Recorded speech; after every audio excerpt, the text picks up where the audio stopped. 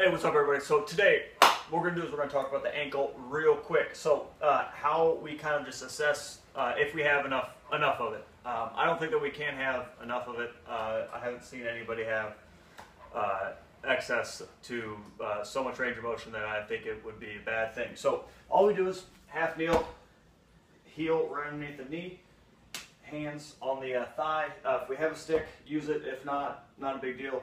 Without collapsing the arch, we want to try to have at least 3 inches from our toe to the to our knee. So the space from our knee to our toe to our knee should be 3 inches.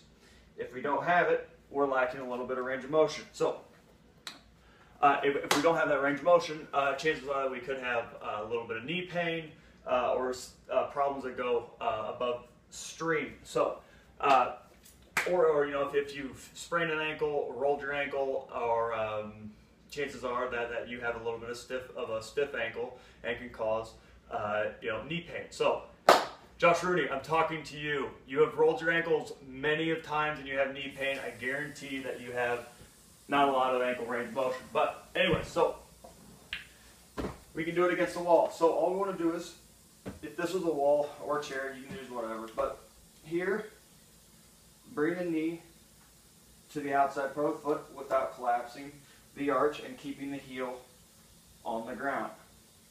Here, knee down. From there, okay? So we want to go about 10 reps.